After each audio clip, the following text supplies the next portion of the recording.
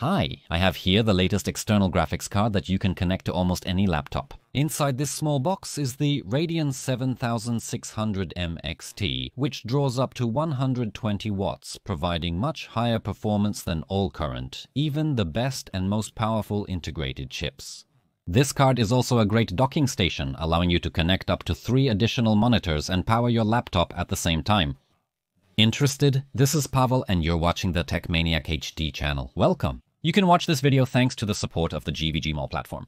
If you're still struggling with that annoying activation reminder, go ahead and visit the link in the description. You'll receive your purchased key within a few minutes, and all you have to do is paste it into the activation settings. This will not only legalize your version of the system, but also allow you to upgrade to Windows 11 without any issues.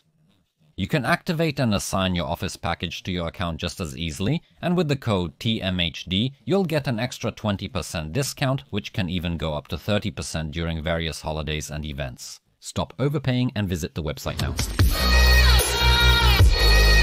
Before we unpack the product, maybe let's talk about what Minisforum actually is, because not everyone knows that. Although the name might suggest it, Minisforum is not an online forum at all.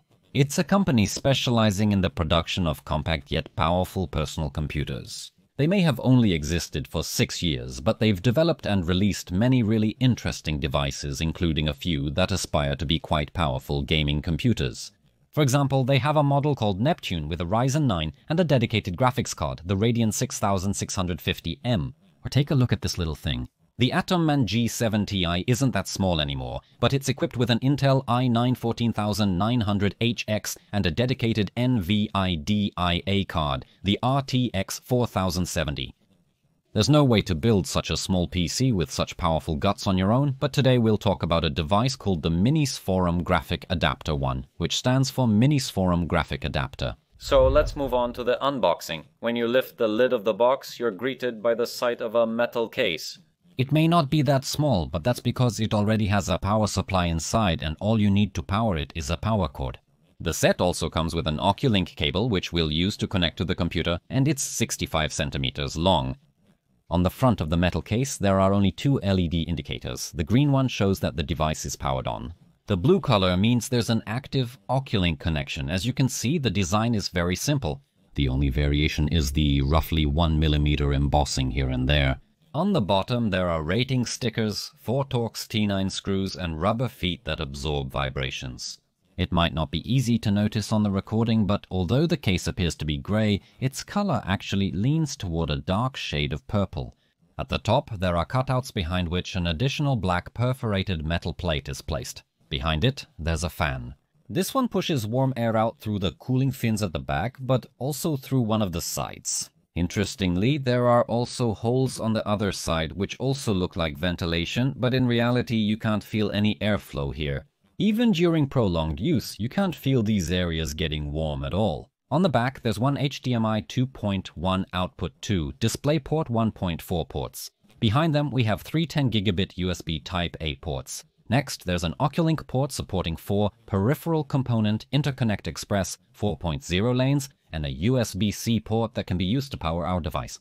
Unfortunately, this port does not support video output. Next, we only have a switch and a 3-pin power socket. As I mentioned at the beginning, inside there's a Radeon 7600M XT. It's true that this is a mobile version, but it's the most powerful in its family, which means its performance surpasses the mobile RTX 4060.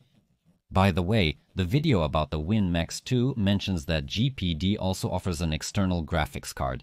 It's the G1 model, also with the Radeon 7600M XT chip. I would even say that their solution, at least in terms of looks, is definitely better.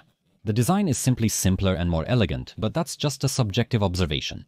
What matters more is the fact that their solution has a secure digital card reader and supports USB 4 communication. And although it's slower than Oculink, it gives the device that extra compatibility, and I definitely wouldn't turn that down. On the other hand, the downside is that the maximum total graphics power for the GPD G1 is 100 watts, and in silent mode it's only 60, while the Minisforum Graphic Adapter 1 we're testing here today easily runs at 120 watts and still does it more quietly than a standard gaming laptop. Unfortunately, I don't have the GPD product for a direct comparison, but I can only guess that Minisforum was simply able to develop a more efficient cooling system. So it doesn't get too boring, I'll get straight to the point. It's time to check how much the gaming performance will increase. Although it's worth mentioning here that I used this tiny laptop to perform all these tests. You can watch its full review on my channel. The link is in the top right corner of your screen or, as always, in the description below. The device may be tiny, but it's a fully fledged laptop with a Ryzen 8840U 32GB of fast double data rate, 5 memory, and a 2TB NVMe drive. Importantly, on the back there's an Oculink port, which will let us connect the Minisforum Graphic Adapter 1 dock. You just need to plug in the cable, turn on the laptop, and the second graphics card is already visible in Windows. Don't worry, I'll show you later how to connect the tested device to other, standard, maybe even office laptops. So what do I gain by connecting the Minisforum Graphic Adapter 1 to a laptop without a dedicated graphics card? We'll start the tests with Assassin's Creed Valhalla. At 1080p, we see a threefold increase in performance. From an average of 50 frames per second, we jump to a completely different level of gameplay at 153 frames per second. Here we also need to note that we're slowly reaching the maximum capability of the processor in this laptop, because if we look at the results at 1440p and 4K, we'll notice that the increase is even slightly higher than in the case of 1080p. However, the Radeon 7600M XT with 8GB of RAM is by no means a system designed for gaming at 4K resolution, but in order to somehow compare these results to those achieved on the integrated system, I performed most of the tests on medium settings, and if there was an option, I used modern upscaling options. Here, Fidelity FX Super Resolution set to quality. As we can see, GPD WinMax 2 offers only 24 frames per second. Yes, it's a bit of a laptop, a bit of a handheld, so let's not bite off more than we can chew. It's a portable device that runs on battery. In fact, when playing on a television, we can set Fidelity FX Super Resolution to balanced mode or even performance mode, which will give us even more frames. But even in Fidelity FX Super Resolution quality mode on the external card from Minisforum, we're still getting 81 frames, which in this type of game is, in my opinion, a beautiful thing. The second title we're going to tackle is Black Myth Wukong, a new and devilishly demanding game. Tests in 3 resolutions once again proved the superiority of the external rendering unit.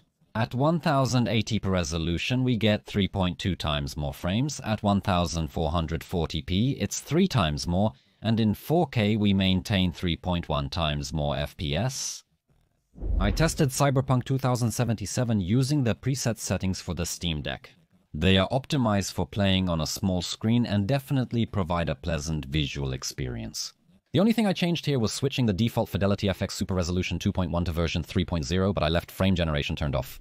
As you can see, these settings are already quite demanding for the laptop itself, but after connecting the eGPU, you could even play in 4K if you really wanted to. And sure, we only have an average of 51 frames here, but in 4K, you can easily switch the upscaling from balance to performance, or even turn on frame generation, which will let you maintain noticeably higher frame rates. I tested Fortnite on the only settings recommended by esports players, which is performance mode with view distance and textures set to epic. Here we can see that at 1080p, even in open areas, the bottleneck isn't the graphics system. As you can see from the metrics, the external Minisforum card isn't working hard at all and draws between 40 and maybe even 50 watts. In closed locations, it can even run at just 20 or 30 watts. The advantage of this is that the Minisforum Graphic Adapter 1 is almost silent then. At 1440p, the external card still only worked at full power occasionally, but it was already holding steady between 90 and 100 watts. Only 4K fully loads the Radeon 7600M XT. Here we see 170 frames, which is 3.7 times higher than what we get on the integrated graphics. In the review of the GPD WinMax 2, I mentioned that it doesn't handle The Witcher 3 very well. This is clearly visible in the tests conducted here again. Adding an external graphics card is absolutely necessary in this case. On medium settings at 1080p, we get 81 frames per second. The value seems really nice, but keep in mind that we're not actually limited here by the power of the Minisforum box. This card is only loaded at about 70 to 80%. Power consumption also fluctuates between 70 and 90 watts. Going higher at 1440p, we have 4 times the number of frames generated.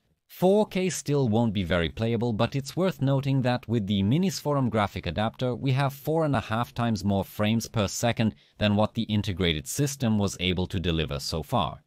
With that in mind, I have a few thoughts about the device we've tested. Well, as we all know, gaming laptops are bigger, thicker, heavier, louder, and above all, no matter what, a lot more expensive. Because of their very hot components, they also break down much more often. Burnt motherboards and fried graphics cards are not exceptions at all.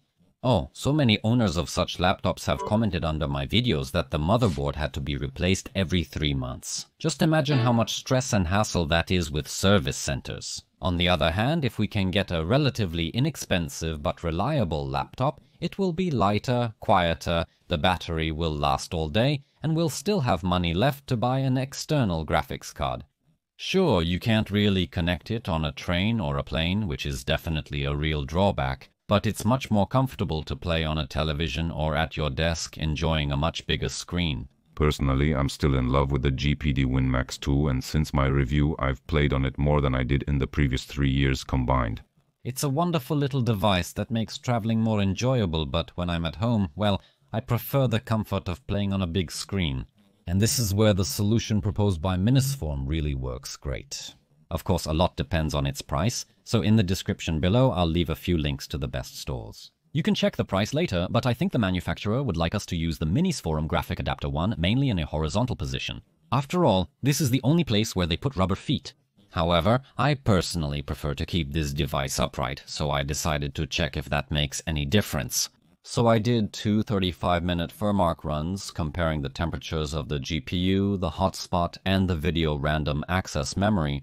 The green color below indicates the average fan speed throughout the entire test. And as you can see, it basically doesn't make any difference.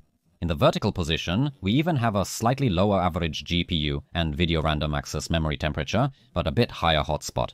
In short, if you like keeping this little box in a vertical position, I don't see any reason against it.